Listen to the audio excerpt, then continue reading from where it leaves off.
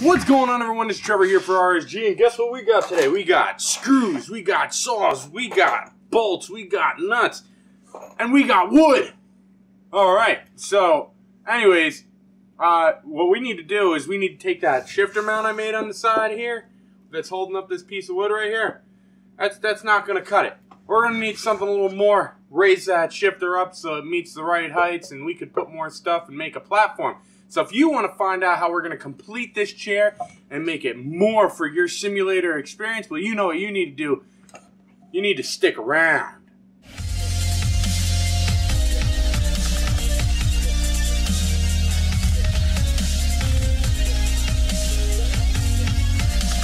Okay, so the main issue here, as you'll see this piece down here, if we were to mount this all the way down there, I mean the shifter is way low, but we need the shifter up kind of like here, like it would be in an actual car with an armrest. So the way we're going to do that is we are going to put another one of these angle iron bars. I said I would do that in the last one. We're going to put that on the back this time. And then we're going to put a piece of wood going across from here that's going to be like flat. That's going to be bolted into these. And then we're going to cut up the 2x4 and we are going to pile that on top of each other until I get the desired size. I'll show you all that as we come up. So basically I've come to the conclusion that this is going to take about 6 inches to be about that height, to be about normal height right there. You know, that's what I need. So about 6 inches. So we need to make that come up about that height. So let's get right into that. Let's get cutting, because as you saw, I've got a handsaw and we all love to cut with a handsaw. This all depends on exactly what you want.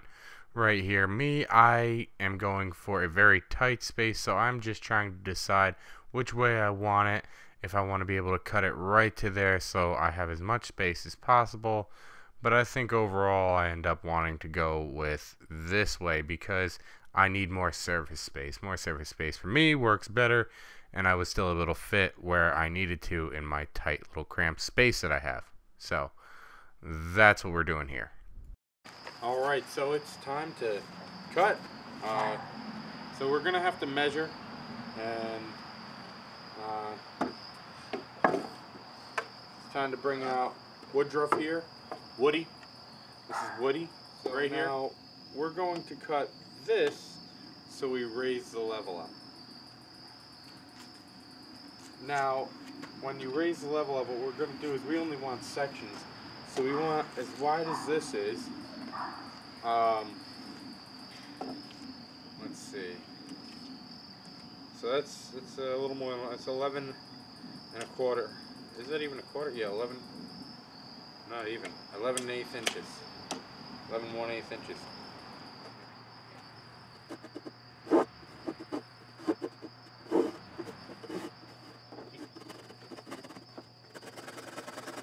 Very careful of your hands.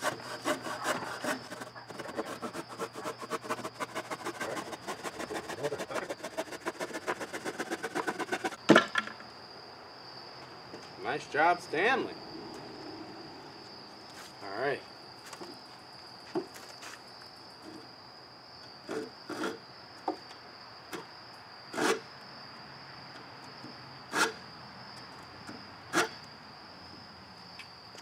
Stanley. We are building stuff with wood. My name is Woodruff, A.A.K.A. Woody. 10 inches on 2 blocks. 10 inches on 2 blocks. Oh, perfect. I do. Oh. Yahtzee.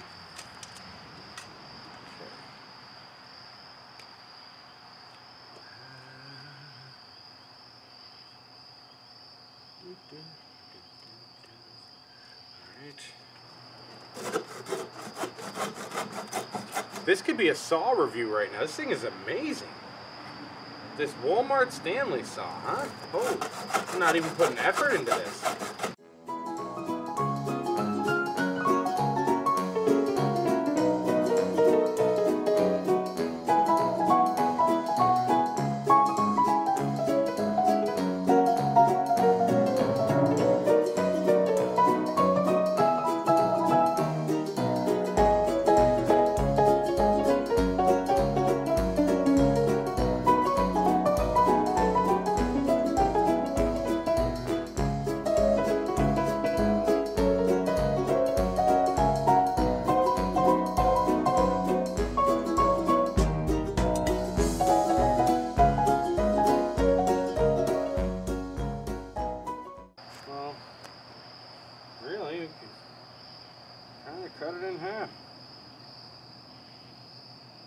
least for one. I think yeah, you can cut it in half. Screw it, let's cut it in half. It'll work. We'll cut it in half. What do I have left? I mean, so I'll tell you what I made. Okay. So we have 13 and a half left. We'll go into that. 6.7. No, it's like 6.75. Right? 6.75. Alright. So 6 3/4 would be half. Right? Yeah. 6 3/4. We did it. Ah, this sucks. This is so small. You really, if you have an electric saw, it'd be great. This is not really the way to do it. Oh man, we got this. Keep your fingers away again. It just is so small. It's like wiggle McWiggle. Alright, I'll try it.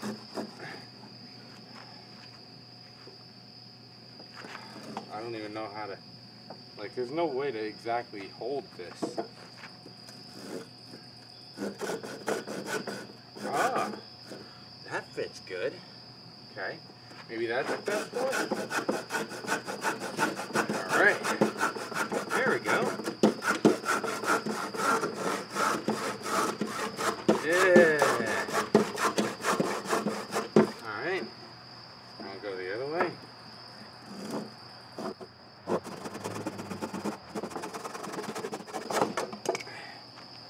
Whew. Perfect. Yeah, I guess that's what that little slot is for a 2x4. Perfect. I don't use sawhorses much, but we got it going now. I think we're done with our outside extravaganza. Let's move it on to inside, because outside's getting dark. But at least it was nice out here. So, with our newly acquired wood, where you're going to take this, okay? Now we have our two sides. Let's see, get that in the shot. Okay, so we have our two sides. Now, where are we gonna want this? We want the overhang over here on this side, so push this underneath as much as we can. Line all of this up, mainly in the back, just line it up in the back, because we are going to have our stuff there. So now, since I have hold angle iron, okay, I'm going to just mark the holes of bells of holly, fa la la la, la la la la, and oh, that's deck the halls. Oh, sorry. Well, we're gonna go underneath. Now there we are, underneath. So you're gonna line this up so it's all straight. That looks good to me. Now we're gonna mark that hole. Okay, then we're gonna go to the farthest end. Okay, gonna mark that hole. Same over here. Mark that hole and that hole. Do it like that. There we go. Alright. Well, that shall do. A shot-a-doo-doo-doo-doo-doo. Okay, so since it's a 5/16 bolt that I'm deciding to use,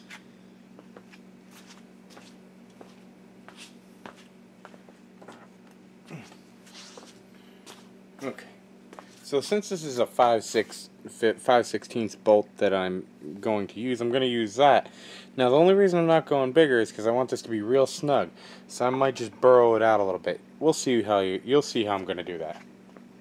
Just on a quick note, that back hole that is right near the armrest where it connects into the chair, you should actually be wary of that and actually move the bolt hole away from there so you can actually fit the bolt in without taking all the angle iron off.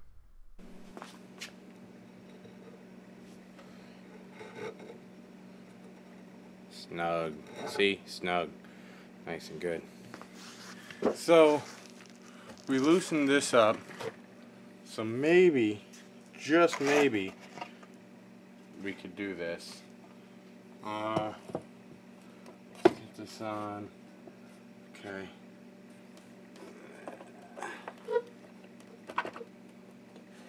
Now you're gonna need to completely undo it. A washer and a bolt short. So we'll work with that. It's not a big deal. Mainly we want our supports up in the front. So, wow, those holes got drilled way off, didn't they? Yep. Man, Trevor to the rescue. Okay, well, you know what? It might actually work out good. No, actually, they do work. I'm just crazy. So, son of a bitch. Well, I'm not a washer short. I guess, like, I don't really need, washer up there. Just need them down here.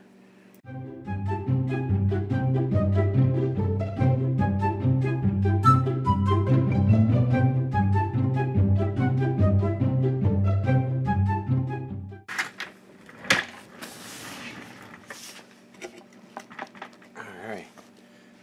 It's on there tough. So now,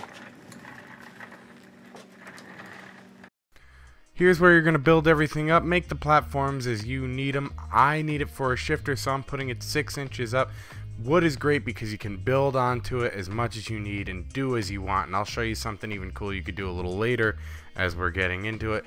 But here, just make sure you plan out where your screws are going to be. And if they're going to go through the bottom and you don't want them through the bottom, you're going to have to Dremel them off. At least the tips and all that, so you don't worry about them snagging on anything. And just build it up. Like I said, I need about 6 inches higher on my shifter, so that's basically what I'll end up doing by the end of this. I found out that I need to strengthen it more right in the middle spot. You'll see me take actually these blocks off right here. Right there I needed to actually strengthen the middle spot because of all the shifting we're going to be doing back and forth, so keep that in mind. Now, like I said, build it as you need. You could put holes in it. It's wood. If you need to replace parts, whatever. So now I have it set up so I can put my shifter there, and there we go. So now let's look at the finished product and what I use it for.